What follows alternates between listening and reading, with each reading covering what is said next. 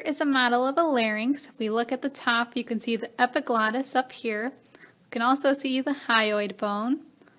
If we move down here, this is the thyroid cartilage, followed by the cricoid cartilage.